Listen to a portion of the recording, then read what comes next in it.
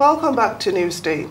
The suspended Minister of Humanitarian Affairs and Poverty Alleviation, Betta, has threatened to sue the BBC over an article that stated that the Economic and Financial Crimes Commission recovered 30 billion naira from her as part of an ongoing fraud investigation. The notice to sue was served the British public broadcaster by Dr. Edu's lawyers, Ojukwu Chikasolu and co. in a letter dated 9th April 2024. It accused the BBC of peddling innuendos and insinuations over the said amount of money, as well as a claim that 50 bank accounts connected with the recovered funds were all linked with the suspended minister. It also accused the BBC of suggesting that Dr. Edu was guilty without presumption of innocence, which it says should be fundamental in any fair and unbiased reporting, and to give an ultimatum of 48 hours from the date of the notice for the BBC to issue and publish a retraction or face a suit of $50 million. Well, we are now being joined by a lawyer, First Baba Issa, to discuss this ongoing probe into the activities of the suspended minister and the need for a quick resolution of the matter. Good day and welcome to Newsday. Yeah, thank you for having me. Well, of course, we can see that Betta Edu is saying she has no link with the 30 billion naira purportedly recovered by the EFCC, and she has even threatened to sue the BBC if it does not retract its report. What are your thoughts on this? Should she be suing the BBC or the EFCC?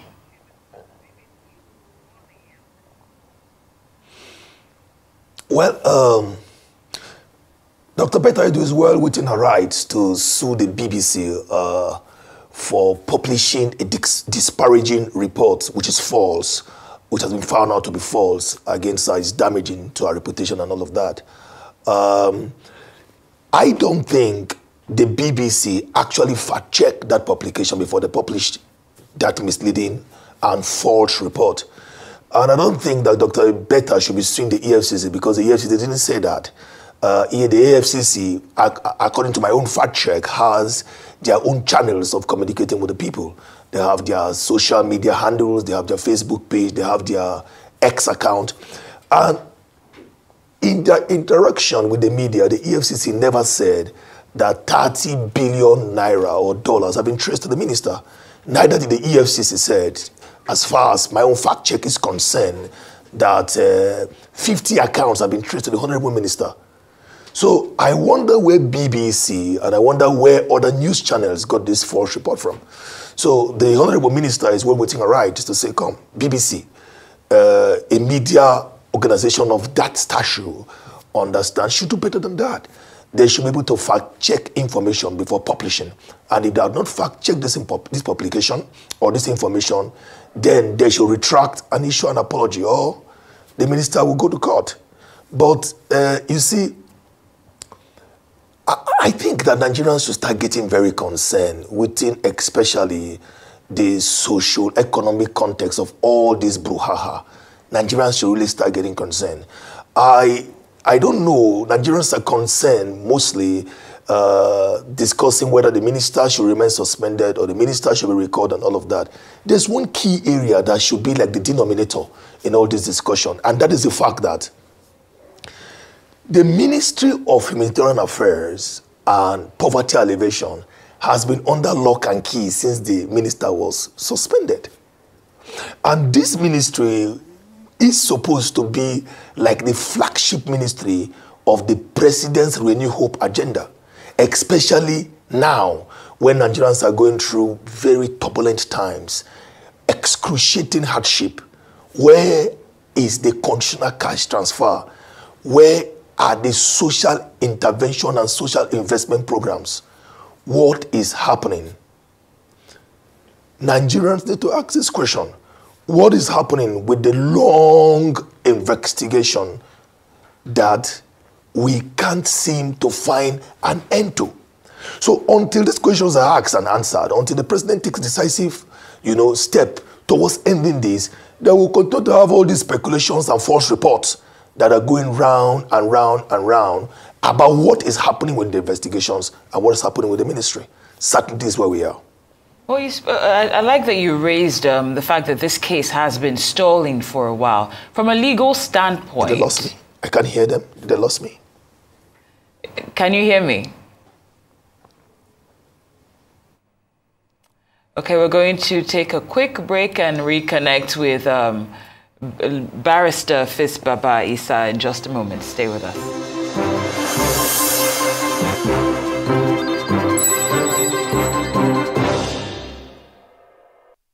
Welcome back to Newsday. Thank you for staying with us. I believe we still have Barrister Fist Baba Isa, who's discussing the ongoing probe into the activities of the suspended minister, that's Betta Edu, and the BBC. Thank you so much for your patience. Please confirm that you can hear me.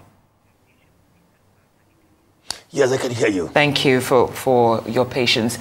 Now, earlier on in your response, you did say that this case has been dragging for a while, and until the president takes a decisive action, there will continue to be speculation like what we're seeing in the case of, or potential speculation like what might be the case with the BBC. From a legal standpoint, why do you think that this case is taking so long to be resolved?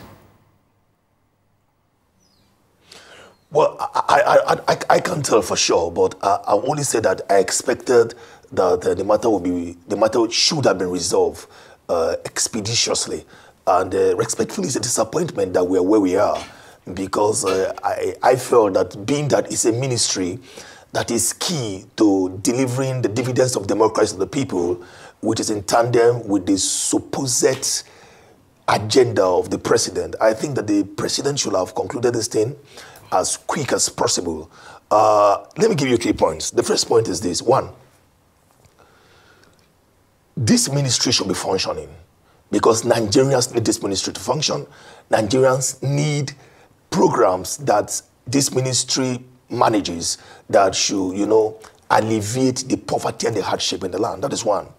Then secondly, I feel that if the president has shown courage in suspending the minister when there were allegations of corruption, then if this minister has been found, the investigation has found this minister not culpable, then the minister should be reinstated. Or if the investigation shows otherwise, then the president should talk. The ministry should function. Because now, tomorrow we'll wake up and hear that the minister has been cleared. But the minister is not being reinstated. So this silence creates a lacuna for a lot of politics to be played.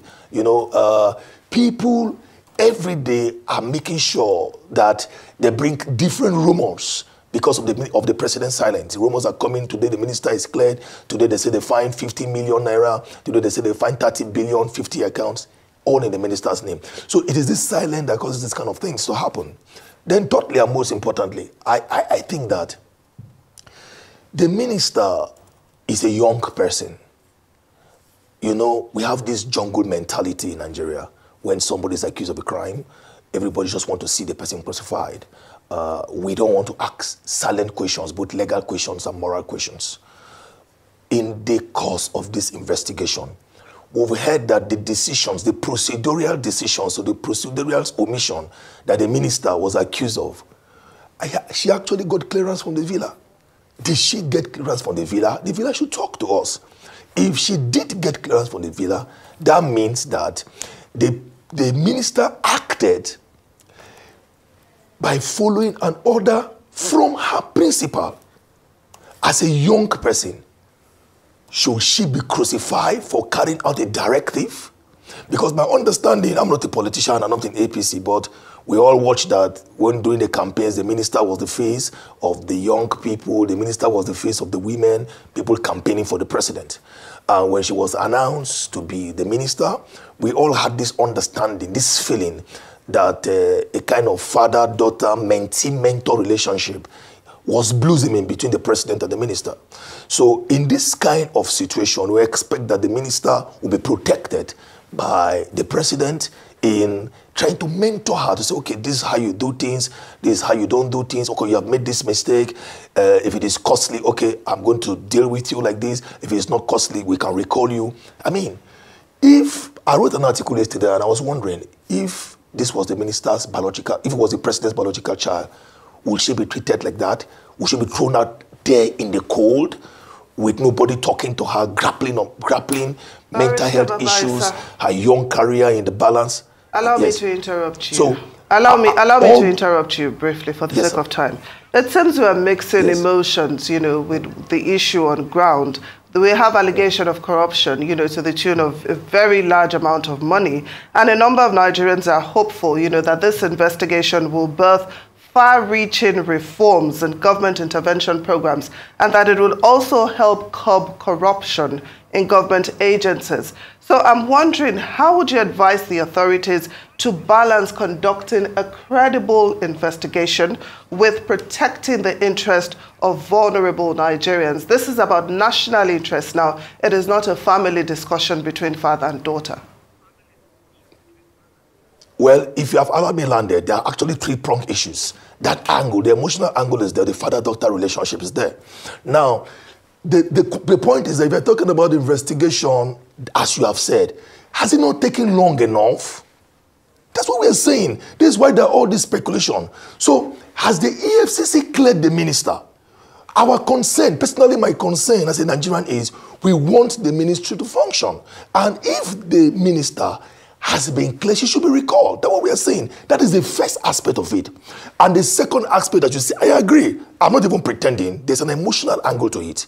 You can't discuss this issue without emotions. There's an emotional angle to it. But now the factual argue, the issue of administration of criminal justice. What is happening? Don't you as a Nigerian, don't I as a Nigerian, deserve some kind of explanation? Why the silence? Now, if the president had the courage to suspend a minister, where is the courage to say, okay, you have been found culpable or you have been found not culpable? Do you enjoy the silence? Because I don't enjoy the silence. So, as I said earlier, there is this aspect of jungle justice in our mentality. And that's what I don't like, whereby somebody has been accused and there is constant media trial.